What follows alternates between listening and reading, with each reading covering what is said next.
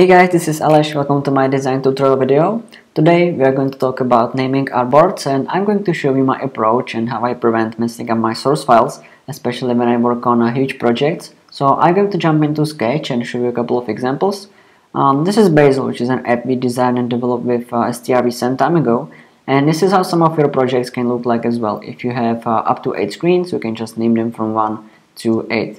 But what if I want to add a new screen over there? So I'm just gonna move this really quickly and duplicate this one, and you can see it already messed up my naming structure because now I have to rename all these 3 screens, and it's quite not good at all because like renaming my screens every time I add a new one, it's quite pain in the ass, right? So what I did some time ago was to have one extra number in my naming structure, and I'm using the first number for like a section number or a user flow number. So I have like a 1 for welcome screen and onboarding, number 2 for sign up, number 3 is for some core functionality, number 4 is for payments, and so on. And now it's quite easier for me to add a new screen. So let's say I want to create a new one over there, so I'm just gonna move that and duplicate this one.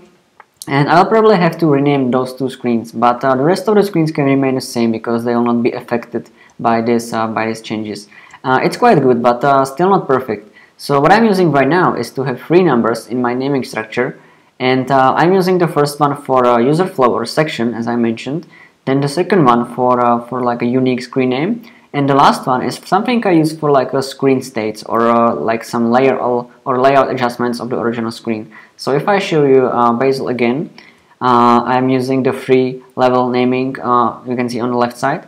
And now if I want to add a new screen over here, I can just move this really quickly and duplicate the screen, and I can just rename its name to number 3 and move it in my structure. And now you can see it will not affect the rest of the screens because they are starting with a different number. And this is what I use for like the biggest source files. And I have a nice example I can show you right here. This is an app called Flip that we designed and developed with STR as well. And it has almost like 100 and 120 screens or something like that. And I'm using this free level naming structure as well. And every time I just want to edit something or remove, I can just go into any of those screens and do the changes, but it will not affect the rest of the source files. So this is my technique. Hope you guys like it, and see you next time.